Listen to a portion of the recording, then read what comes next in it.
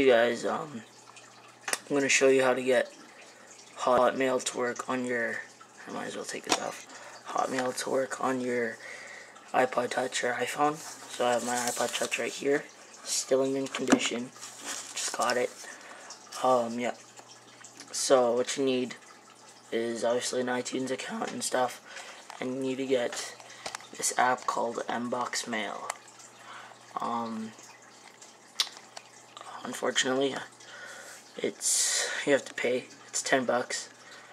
It's an okay app, right? So I'll show you it right now.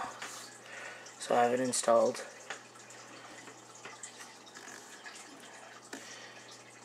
And oops, here, this is what I'm gonna do. I'm gonna log off. Actually, no, I'm already logged in. So what you do when you start up, it says your name. Who cares about your name? You don't need that.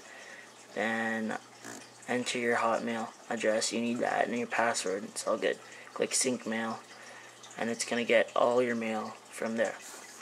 So if you go to inbox, it basically shows all your emails. So I have some Facebook, some iTunes store shit, YouTube. So if we want to write a message, you click that and click that arrow to choose whoever you want to write it to. So you have to punch it in your contacts application. You could attach things to stuff from your photo library. You could, let's see, you click that, it refreshes it. There's your folders, your drafts, stuff that you saved but you didn't send yet. All your sent messages and your deleted messages. And then if you heard that, that means I got a new email. Sweet. Okay. Whatever. If this is you, yeah, that guy, thank you. Thank you. Awesome review. Thank you. Yeah, that's from YouTube. It's a really cool app, actually. No offense, Apple. I really hated you because you didn't have, this is my Gmail. You didn't have, what's it called? Hotmail in your mail app, so then just got this. Also, this is way better than Izymail, guys. Trust me, it's way better. Yeah, that's pretty much it. Also, if you go to settings, and then you go down, and then it once come up here, and yeah, and then you can choose how many you want to actually see. 25 recent mail, 200 recent mail. Always be CC to myself. So if you're sending an email, you want to always send to yourself to see if it works or anything. They'll always ask you if when you click delete, there's new mail.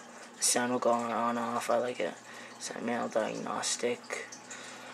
By turning off diagnostic mode, you are and for the application to send debug logs. I seriously don't know what that means. So whenever I see something that I don't know what it means, I usually don't want to tinker with it. So yeah, that's pretty much it. So let's go back here. It's pretty cool, It's obviously not as great as the